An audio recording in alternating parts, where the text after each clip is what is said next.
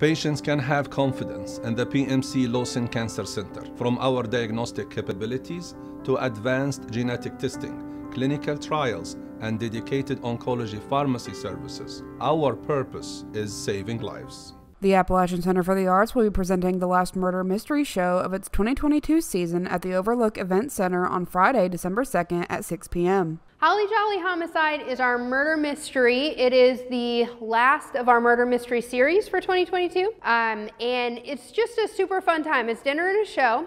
A little different than what you would expect from a theater show in that the actors are all improv actors. So basically, they don't even know, it's a murder mystery, but they don't even know who's going to be murdered until the day of the show. Holly Jolly Homicide is audience interactive, and guests will have the opportunity to speak to the actors as dinner goes on.